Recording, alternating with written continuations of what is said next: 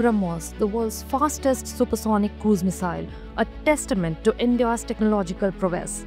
BrahMos was likely used for the first time in a combat situation during Operation Sindoor. Developed jointly by India's DRDO and Russia, BrahMos derives its name from two rivers, India's Brahmaputra and Russia's Moskva. Traveling at speeds of Mach 2.8 to 3.0, BrahMos covers a kilometer in just over a second.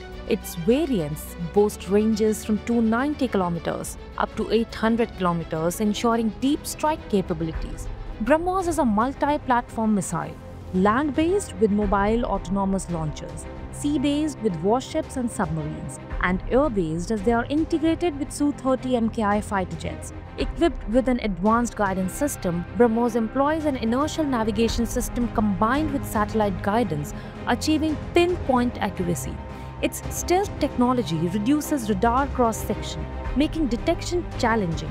Coupled with a 200 to 300 kilogram warhead, the missile delivers devastating impacts. It's not just fast, it's fearless, and now India is working on BrahMos next gen with lighter weight, longer range, and the ability to fit on even more platforms. From deserts to mountains, land strikes to seas, BrahMos is India's answer to any threat.